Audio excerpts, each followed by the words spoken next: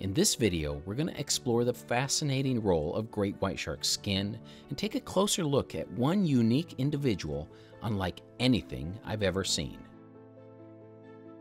A great white shark's skin is among the most unique in the marine world.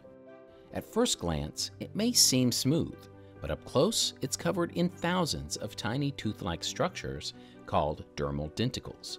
These denticles reduce drag, make the shark more hydrodynamic, allowing it to move swiftly through the water with minimal resistance.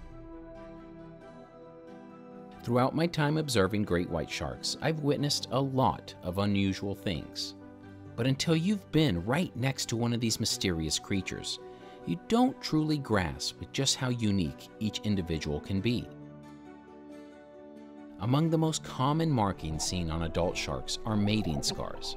These scars, often seen on females, are the result of the rough and aggressive nature of shark mating.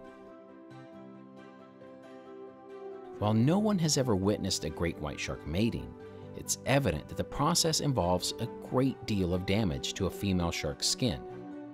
Because male white sharks don't have hands to hold on to a mate, they use their teeth, biting the female to keep her in place. Over time, these interactions leave behind visible wounds and scars, especially along the pectoral fins and side of the body. It's a far cry from the nearly pristine condition of a young-of-the-year white shark like this one.